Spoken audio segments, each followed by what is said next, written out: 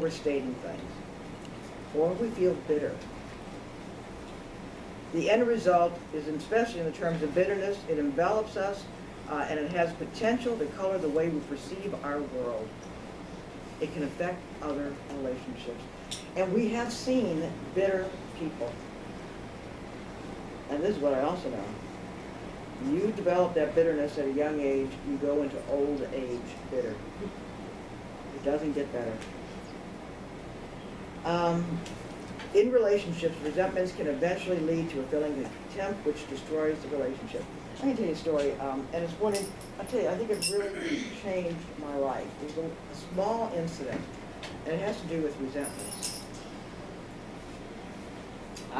This was 24, 25 years ago, and I was single, and I was dating a man who eventually became my husband. And it was a Saturday, and I was going to stop by his place, and we were going to go to the movies.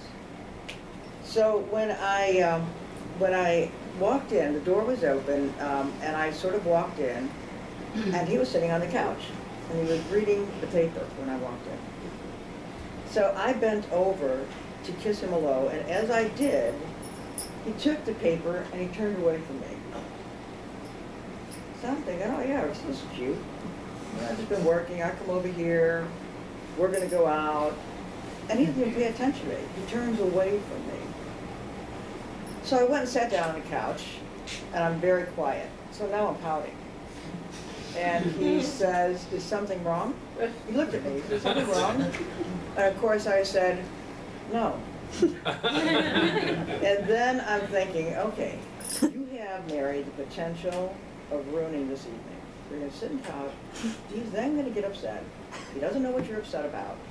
And this is not going to be a fun night. So I said, you know, you just asked me whether something was wrong, and I lied to you. Yeah, something's wrong. And what is wrong is, I said, let me show you. So I got up, walked around, came in just the way I had, came toward him just the way I had when I came in the room. I bent over and I said, this is what you did. You took the paper and you turned away from me, and as though I weren't even here. He says, oh my God, I had no idea. Mary, I would never have done that to you. Can you feel all of a sudden now I'm thinking, I could have ruined the evening.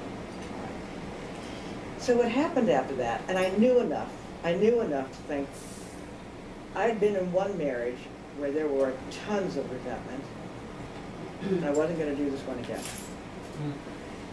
So what eventually we talked about is, and what I said to him was, if this relationship continues and we did get married, then I can never resent you. But that means that if I'm not going to resent you, I have to address things. I have to tell you what's going on with me. So we were married 22 years ago. And I will say to you that it has been a marriage without resentments. As I said earlier, resentments lead to contempt. I don't know how many of you have ever heard of John and Julie Gottman. John Gottman does a lot of marriage work. And Gottman says it's the 4 horses of the apocalypse, and those are just 4 things that will destroy relationships.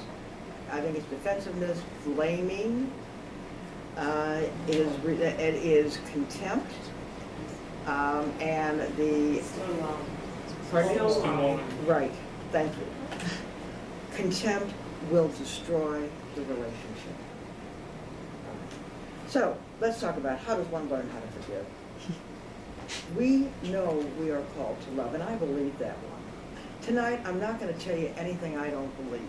I really believe we are called to love. But how does one come to love another when we struggle with forgiveness? You see, the thing is that we have to be really honest with our feelings. It's not about just mouthing words. What are those steps that lead to forgiveness? First of all, it is a process. And it can be a very long process. And I mean a long process. Unfortunately, it can take years. In order to forgive, we must be in touch with our feelings. And this is part that I want to talk about in terms of what I think is worth